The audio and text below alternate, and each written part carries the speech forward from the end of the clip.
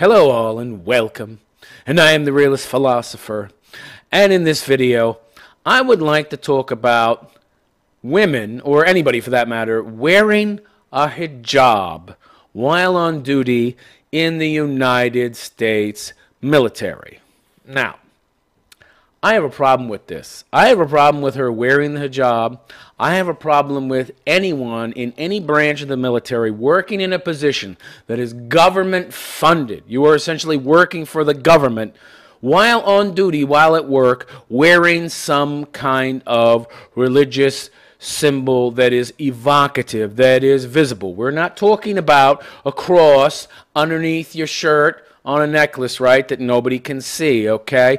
We're talking about a very visible symbol of an alien religion that is very, very alien, and by the way, is antithetical, I think most of us can agree, is antithetical to the ideals and the Constitution, for that matter, of being an American.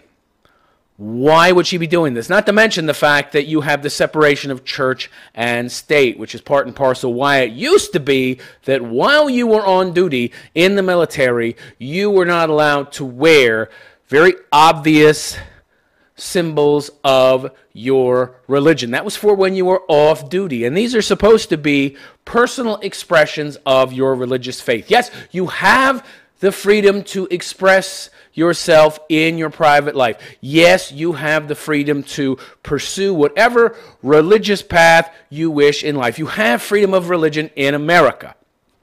But when you're on someone else's time and they're paying you, they have a certain level of control over your mode of dress. And yes, self-expression. You can't run around the office yelping curse words all over the place. There are certain things you cannot do in terms of self-expression when on the job, or certain things that are at the behest of your employer. Now, when you are being employed by the United States government, which has a strict policy of separation of church and state, you should not be wearing obvious evocative symbols of your religious beliefs. And here we have this woman wearing a hijab. So that's my problem number one, okay? So a Muslim soldier says her command sergeant major forced her to remove her hijab. She shouldn't be wearing it in the first place. And yes, by the way, you'll find out she got special dispensation, which I think is BS. The rules should apply to everybody. There shouldn't be any special rule exempting certain people from the rules everybody else has to follow. So, Sergeant Cecilia Valdovinos has filed a complaint after her command sergeant major accused her of being out of hair regulations and ordered her to remove her hijab. Okay, so her commanding officer gave her an order, and she's angry because she had to follow it. See, this is the problem with feminists. You know she's a feminist. Just look at her. She's going to insist on wearing that disgusting headpiece that has no place in the military of the United States. And under military regulations, she's not allowed to wear it. She had to get special dispensation to do so. That's number one. There should be no such special dispensation. Everybody should look the same in the military. In military life, discipline is key. Also, conformity is key. When you have some people getting away with what other people can't and getting special privileges and dispensation, it has a negative effect on morale. It fractures unit cohesiveness. Human beings have a very strong fundamental idea of what is fair, what is unfair, and this is not fair or right. You know, I love how people talk about how wonderful it is to bring in all these people from these diverse cultures, but nobody ever talks about assimilation anymore. Very few people talk about assimilation. All they do is talk about, oh, we have so much, we can give these people a hand up. They don't stop to think that they're harming themselves and their own home, their own country. They don't stop to think about the broader ramifications of bringing these people in, or whether or not they will assimilate. Because if they don't assimilate, then they're just bringing their problems with them. They think they're running from their problems. No, they're bringing their problems with them because their problems were caused by their home cultures, by their view of the world. Just running from a country won't solve it, because this individual is part of the problem that they're fleeing. So unless they assimilate to your culture, which they're coming to, which is a great, wonderful culture, which is why they are coming there in the first place, then the only thing that could occur is them making your life, your country, worse. Because if they don't assimilate, what they're going to try and do is assimilate you through time, through exposure to their beliefs, through balkanization, as more and more of them come in and build up their own voting blocks. And before you know it, your home becomes their home. So anyway, let's get to her complaint. So Sergeant Cecilia Valadamos was at a chapel at Fort Carson, Colorado, for a suicide prevention briefing on March 6th when she says her command sergeant major grabbed her by the arm. I don't believe that. I don't believe that at all. It's kind of like that story in the news where they said that Trump, one of Trump's guards, one of his security, somehow assaulted and threw down a reporter. The reporter says she was manhandled and tossed to the ground, but then they found security footage and saw that it was total bunk, total BS. She wasn't assaulted, wasn't anything. She tried to get too close to the president. Somebody did stop her, but nobody grabbed her harshly, twisted her arm, or threw her down. But the entire media ran with it because it was what they wanted to hear. It was in some way, shape, or form bashing Trump. This seems kind of similar to that. Then nobody's grabbing any woman's arm in the military, okay? Especially not in a huge public gathering. So right there, I'm already skeptical. The senior non-commissioned officer believed that Valdovinos, 26, who was an approved exemption, approved exemption, yeah, why? Why are you getting an exemption? From her brigade commander to wear a hijab and uniform, was wearing her hair out of regulations underneath it, she told Army Times on Tuesday. Okay, so he believed. And so he asked you to take it off to see if your hair was in regulation because, you know, you are wearing a covering, so your hair could look disheveled and a mess under there. He don't know. Nobody knows. He's trying to maintain discipline and make sure that you're following the rules. And by the way, maybe it bothered him that you had an exemption, as it should. He didn't get an exemption. He's clean cut. High and tight hair. Meanwhile, you get all these special privileges. Isn't that nice? Isn't that nice for you? You can walk around with your little hijab on. I'm an American, but I don't have to follow the rules everyone else does, even though I've signed up to serve in the military, which has higher standards in regards to controls on my behavior and how I look and present myself, but I don't have to follow any of those. Give me an exemption, because I'm an oppressed Muslim. Yeah. So no one asked her whether her hair was in a regulation bun. Well, your hair's covered, so ask you? What does that mean? Of course not, I gotta ask you. They're gonna want to see, because you can say anything. I'm just gonna take your word for it. Before demanding that she remove the garment. So far, I don't see anything unreasonable. You gotta understand that this is the military. This isn't working at the local Quickie Mart. Okay? Your badge isn't straight. Your name tag is slightly askew. Fix that. I mean, what? Nobody gives a crap about that. If you got a boss that's demanding that your name tag be perfectly straight and in no way askew like that, you got a real asshole for a boss. But I don't never gathered that. Come on. You know, but really, let's be honest here. You're not working at Walmart or the Quickie Mart or whatever. This is the U.S. military, okay? She didn't seem to realize that. She seems to think it's just a regular job like any other. How dare you demand of me that I take off my hijab? Look how privileged she is. Look at the entitlement. So your commanding officer asks you to do something which in my mind is perfectly reasonable. Take off your head covering to show that you're not trying to use it to be lazy and circumvent having to keep your hair in regulation state. Women have certain hairdos that they must have, unless, of course, they just, go full G.I. Jane, which would be great. It would save a lot of time and effort. And that would be in regs, too. But, women don't have to do that. The men have to do that, but not the women. Because I want to look attractive for men. Okay, you can look attractive for men. But men, you got to cut all your hair off. Yeah, but no double standard. Okay, so she took the scarf off. The covering first, she said, but Command Sergeant Major Kirsten Montoya Kirsten? Was this a woman? Wait. This is very interesting. So her command sergeant who asked her to take off the hijab was a woman. See, they were trying to make it sound. They didn't say that it was a man, but you kind of got that sense. No, it was a fellow Wayman that was making you do this. Well, you certainly can't claim sexism. What are you going to claim now, huh? It was racism, even though Islam's not a race. Okay.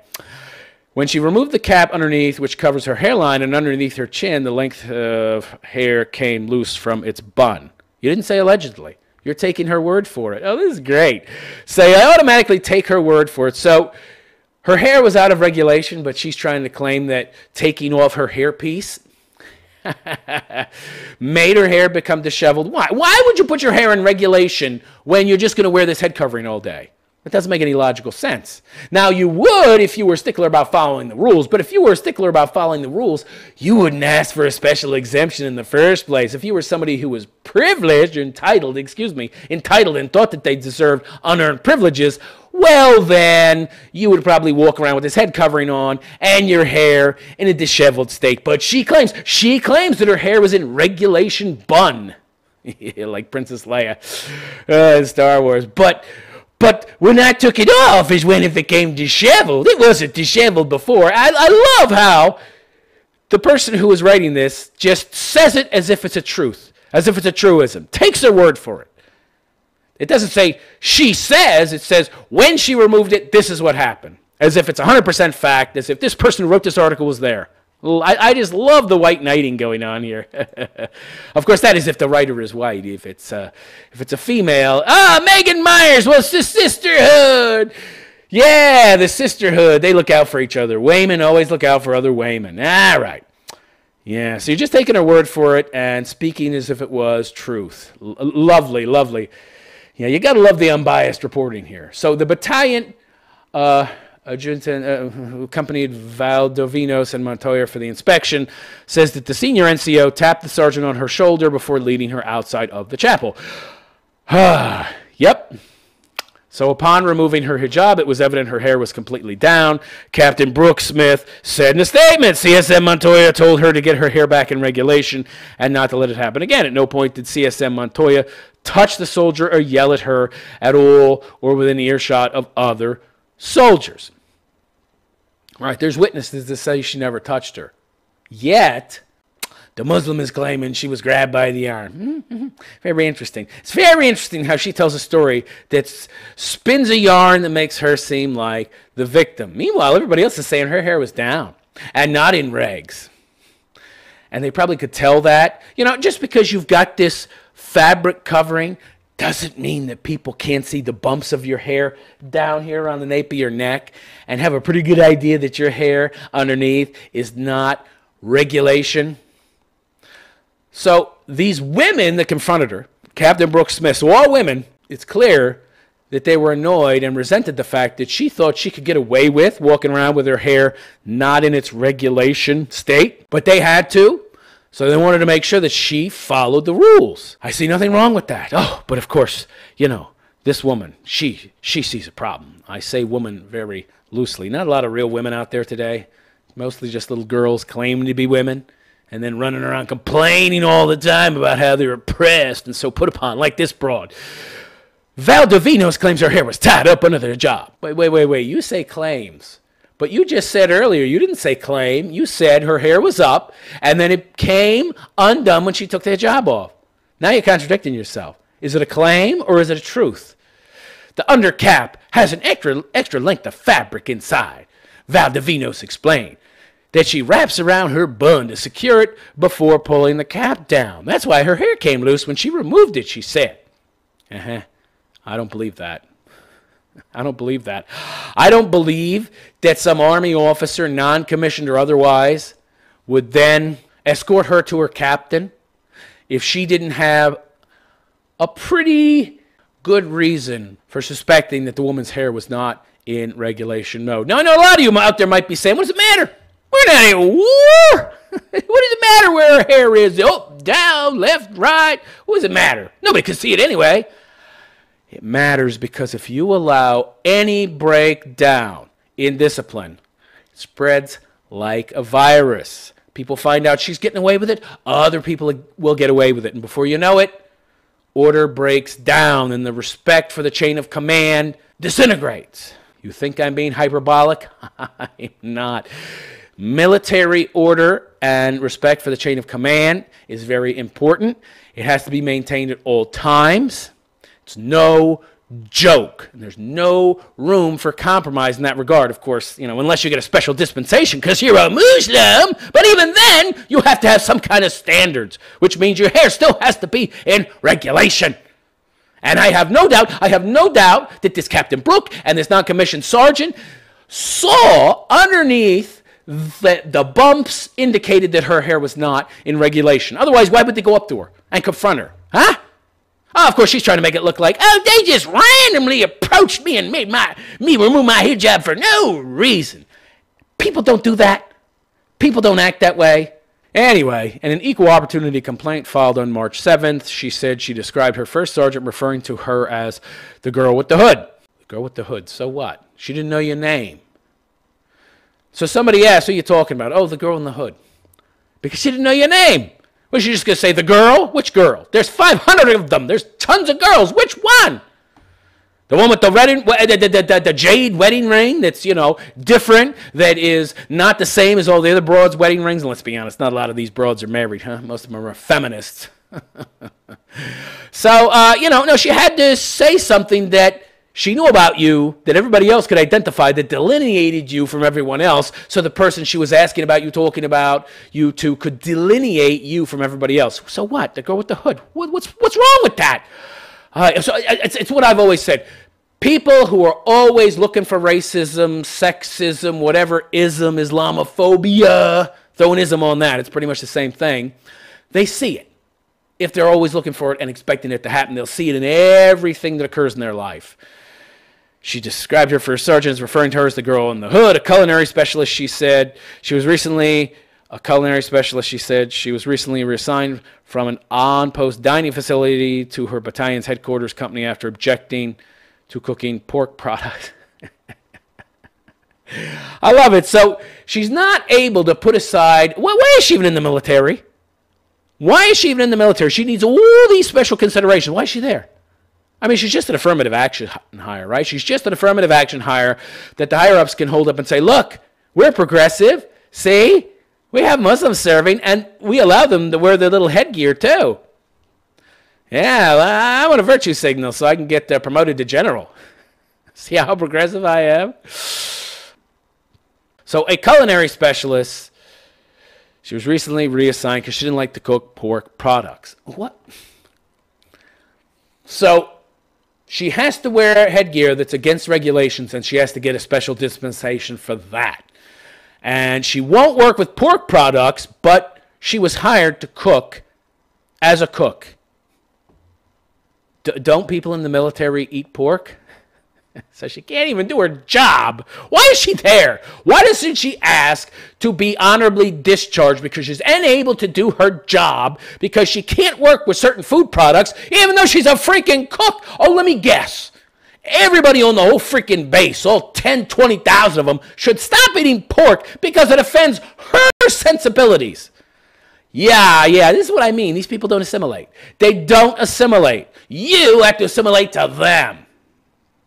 Goes on to say, and previously she added she reported to her company commander that while deployed last year, another soldier referred to her as a terrorist. The captain did not escalate the claim, she said. Any proof? Any witnesses? Is it a he said, she said? Is it one of these, basically she said, he said, she said, whatever. Is it essentially the kind of case where you have no witnesses? Maybe the captain did not escalate because there was no proof and the other person denied it? And already I think you're a liar about the being grabbed by your arm bullshit. That doesn't sound right at all. Nobody would do that to you. Nobody would do that, especially you being a Muslim, and they know how much of a whiner and complainer you are. Oh, no, please. I take all reports of soldiers disrespecting another soldier's religious beliefs, observances, or traditions very seriously. Colonel David Zinn, the 2nd Infantry Brigade Combat Team, 4th Infantry Division Commander, that's a mouthful, who signed Valdivinos' exemption memo, said in a statement, you shouldn't have given her an exemption. But of course, if he didn't, she would have just went and complained to a general. Probably got on the news. There's currently an inquiry regarding Sergeant Valdivinos' claim. Right, go ahead and try to destroy the career of a higher-up for no good reason. I will ensure our unit continues our tradition of placing a high value on the rights of soldiers to observe the tenets of their respective religions or to observe no religion at all. How about you observe the freaking Constitution, which says a separation between church and state, okay? And you, being a government entity, should employ that among all of your employees when they are on the clock. How about you do that? And don't give any exemptions to anybody. That would be fair. That would be very, very fair. Oh, but of course, you know, we need special treatment, right? Because she's so oppressed. The inspection was a blatant act of Islamophobia. It's not a thing. How is that a thing? Well, what do you mean Islamophobia? Did they know what the word phobia means, by the way? It's an irrational fear of something, right? Like I'm afraid of a little fucking spider that doesn't have any stinger or venom. That's irrational, right? I can just step on that fucker. But what the hell am I afraid of her for? What does a phobia have to do with asking you to take off your headgear and show me that your hair is in regulation state, which it wasn't? According to the head of the Military Religious Freedom Foundation, you have all the freedom you want on your own time, but when you're on the clock, you do what I tell you, especially in the military. But oh no, she's a special flower. Rules don't apply to her. All right. So the story goes on by saying, since filing her EO complaint, Valdivinos' leadership had a chaplain check in with her on March 14th. She said the same day she met with the EO investigating officer. Otherwise, she added her chain of command has not addressed the incident with her. Right, because the whole world should stop for you, right? It should be nonstop, you, pandering to your emotions, your feelings, your hurt feelings, even though you're a soldier and you're so strong, right? That you can't work with pork. Ay, ay, ay. I love this. Since early 2017, the Army has allowed religious headgear for soldiers whose faith requires it, with written approval by a brigade commander. Well, I'll just make up my own religion that requires headgear. Then you'll have no choice but to let me wear it. The regulation states that the hijab must not cover the face, must be a solid color or in matching camouflage to the uniform of the day, and it meets the end. Then the ends must be tucked into any uniform top. That must be a real bitch to wear in hot weather. The bulk of hair must be able to be shifted around to accommodate a combat helmet when necessary according to the regulation. So let me know what you think. Was her sergeant wrong for asking to see her hair, demanding something of her, even though she's in the military, and to have things demanded of her is part of the fucking gig? Was her sergeant major right? Or is Miss Valdivinos right? Was she a victim of Islamophobia, whatever the hell that is? Let me know in the comments section. Please like and subscribe to my channel. And if you'd be so inclined, please consider donating to my Patreon and make a once-a-day live call-in show from 9 to 10 a.m. every day, Monday to Friday, 9 to 10 a.m. New York City time. You'll find the link in the description along with all of my social media, my other YouTube channel, which I suggest you follow in case anything happened to this one, as well as my podcast on SoundCloud. And I also put all of the episodes, audio parts anyway, of my live call-in shows on that channel as well. So I got a lot of content you can view. I do a lot of work, produce a lot of stuff. So if you consider donating, please go to therealistphilosopher.com/donate. That's therealistphilosopher.com/donate. And that's it. I am the Realist Philosopher, and I wish you a good day. Take care.